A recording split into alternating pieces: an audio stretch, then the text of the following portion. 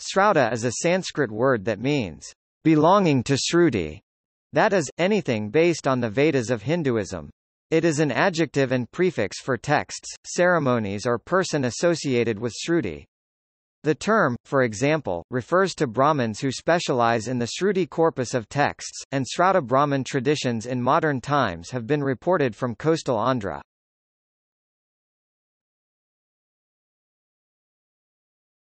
Topic: Etymology and meaning. The Sanskrit word Śrauta is rooted in Shruti, that which is heard, referring to scriptures of Hinduism. Śrauta, states Johnson, is an adjective that is applied to a text, ritual practice or person, when related to Shruti. Klostermaier states that the prefix means, belonging to Shruti, and includes ceremonies and texts related to Shruti.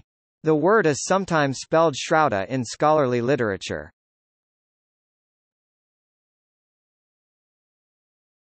Topic: History. Spread via Indian religions, Homa traditions are found all across Asia, from Samarkand to Japan, over a 3,000-year history. A homa, in all its Asian variations, is a ceremonial ritual that offers food to fire and is ultimately descended from the Vedic religion. The tradition reflects a ritual eclecticism for fire and cooked food that developed in Indian religions, and the Brahmana layers of the Vedas are the earliest surviving records of this. Yajna or Vedic fire sacrifice ritual, in Indian context, became a distinct feature of the early Shruti Vedic rituals. A Śrauta ritual is a form of quid pro quo where through the fire ritual, a sacrificer offered something to the gods, and the sacrificer expected something in return. The Vedic ritual consisted of sacrificial offerings of something edible or drinkable, such as milk, clarified butter, yogurt, rice, barley, an animal, or anything of value, offered to the gods with the assistance of fire priests.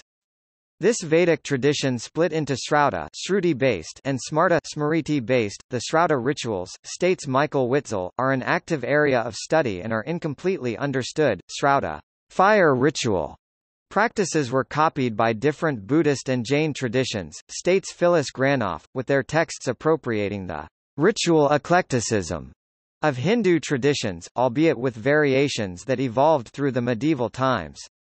The Homa-style Vedic sacrifice ritual, states Musashi Tachikawa, was absorbed into Mahayana Buddhism, and Homa rituals continue to be performed in some Buddhist traditions in Tibet, China and Japan.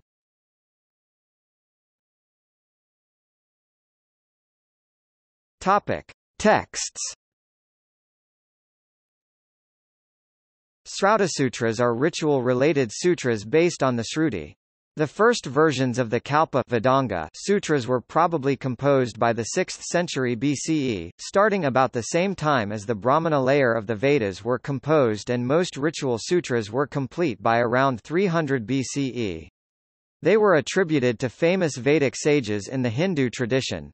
These texts are written aphoristic sutras style, and therefore are taxonomies or terse guidebooks rather than detailed manuals or handbooks for any ceremony. The Śrauta Sutras differ from the Smarta Sutra based on Smrta, that which is remembered, traditions.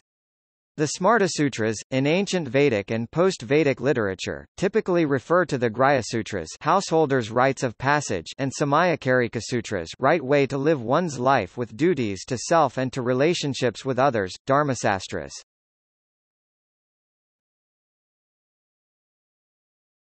Topic: Śrauta Sutras. The Śrauta Sutras form a part of the corpus of Sanskrit sutra literature. Their topics include instructions relating to the use of the Shruti corpus in great rituals, and the correct performance of these major Vedic ceremonies, are same as those found in the Brahmana layers of the Vedas, but presented in more systematic and detailed manner. Definition of a Vedic sacrifice. Apastamba Yajna Parabhasa Sutras 1.1, translator, M. Davamani. Baudhayana Śrauta Sutra is probably the oldest text in the Śrauta Sutra genre, and includes in its appendix a Parabhasa Sutra definitions, glossary section. Other texts such as the early Apastamba Śrauta Sutra and later composed Katyayana start with Parabhasa Sutra section. The Sulbasutras or Sulvasutras are appendices in the Śrauta Sutras and deal with the mathematical methodology to construct geometries for the Vedic altar. The Sanskrit word sulba means chord, and these texts are rules of the chord. They provide, states Kim Plofker, what in modern mathematical terminology would be called area-preserving transformations of plane figures, tersely describing geometric formulae and constants.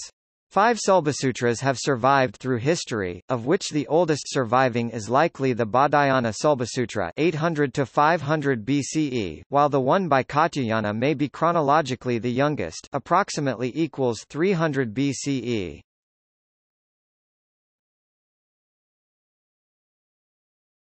Topic: Rituals.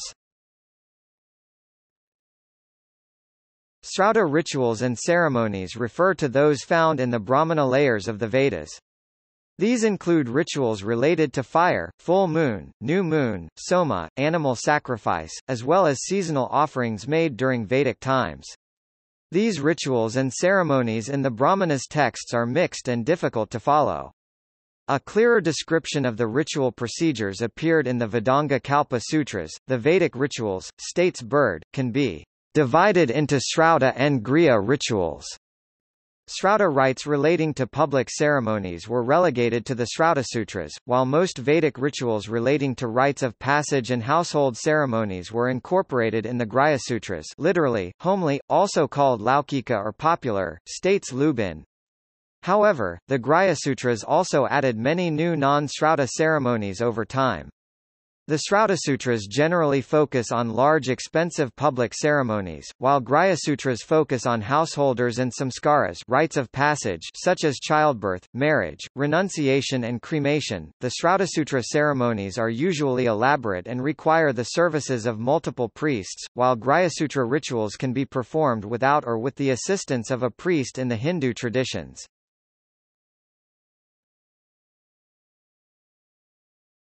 Topic: Animal versus vegetarian sacrificial offerings.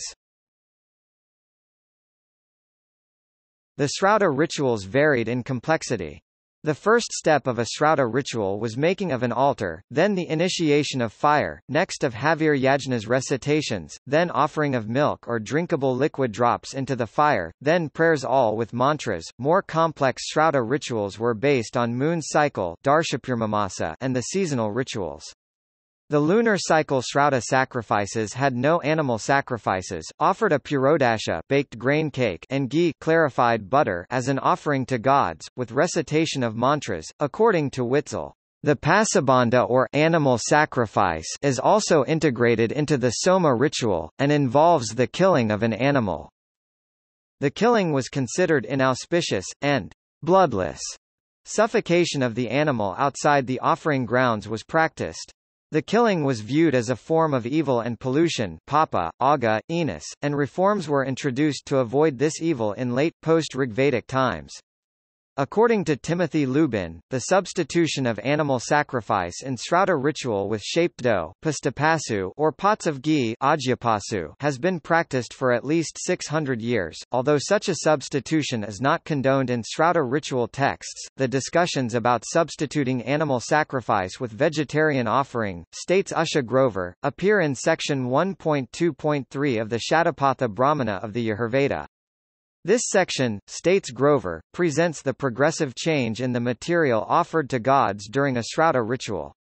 The change, adds Grover, may be related to ahimsa non-violence principle, or merely a means to preserve the number of cattle, or lack of availability of sacrificial animals. However, according to Grover, the ancient text suggests that animal sacrifice was given up. An offering had become vegetable, grains, milk and ghee. The view that ancient Vedic texts had begun asserting that vegetable offerings were as efficient as animal offerings, for certain sacrifices, is shared by Max Muller and others.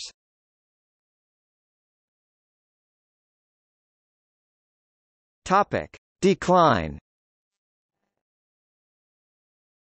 According to Alexis Sanderson, Śrauta ceremonies declined from the 5th to the 13th century CE.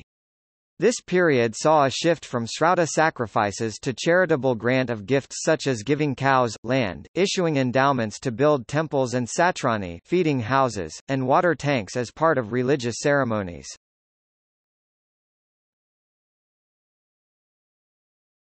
Topic: Contemporary practices. Most Śrauta rituals are not performed in the modern era, and those that are rare. Some Śrauta traditions have been observed and studied by scholars, as in the rural parts of Andhra Pradesh, and elsewhere in India and Nepal. Śrauta traditions from coastal Andhra have been reported by David Knipe, and an elaborate Śrauta ceremony was video recorded in Kerala by Fritz Stahl in 1975. According to Axel Michaels, the Homa sacrifice rituals found in modern Hindu and Buddhist contexts evolved as a simpler version of the Vedic Śrauta ritual. Knipe has published a book on Śrauta practices from rural Andhra.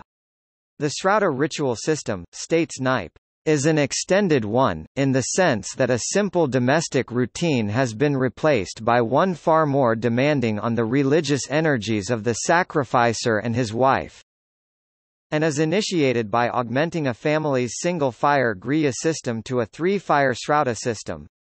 The community that continues to teach the Śrauta tradition to the next generation also teaches the Smarta tradition, the choice left to the youth. The Andhra tradition may be, states Knipe, rooted in the ancient Apastamba Śrauta and Griya Sutras.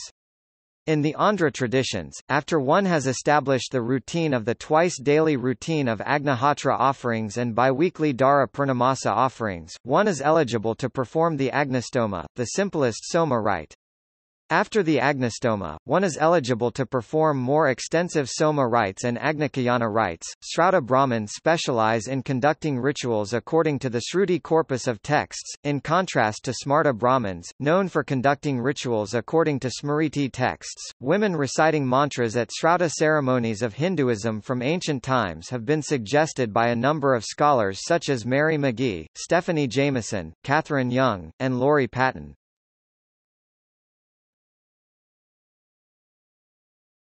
Topic: Defunct practices.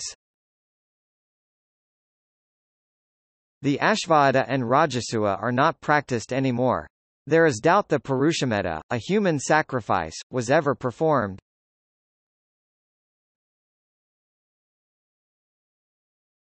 Topic: Influence. The Śrauta rituals were complex and expensive, states Robert Bella, and we should not forget that the rites were created for royalty and nobility. A Brahmin, adds Bella, would need to be very rich to sponsor and incur the expense of an elaborate Śrauta rite.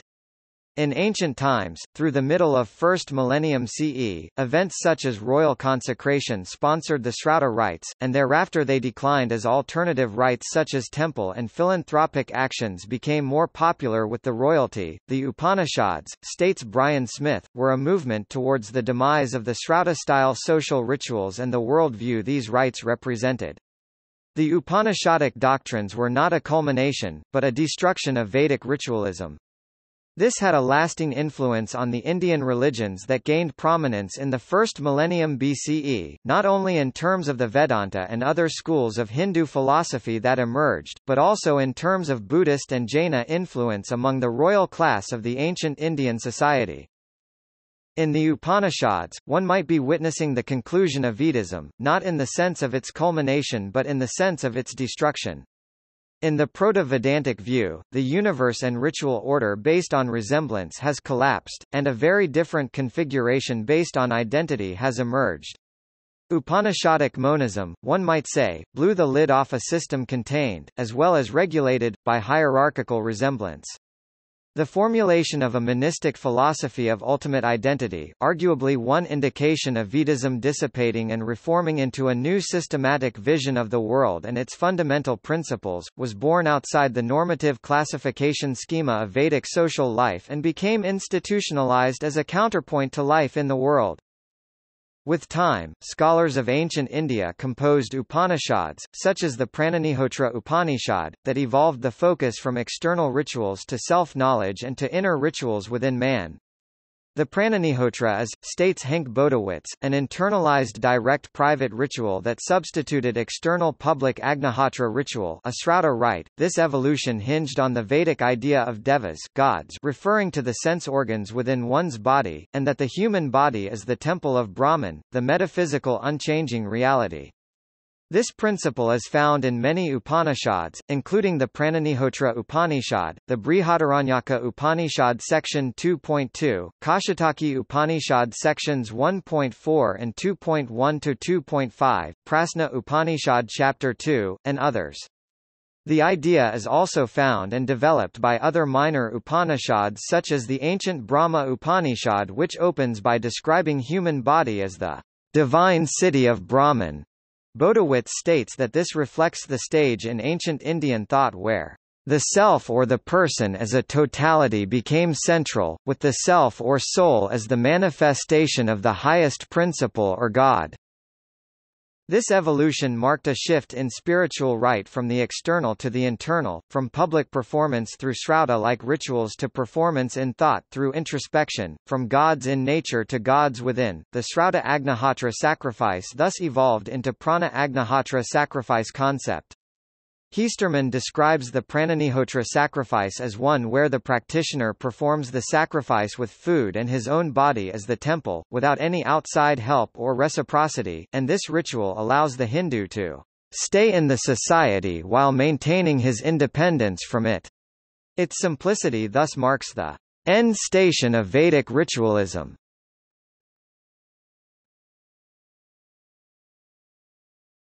Topic. See also Notes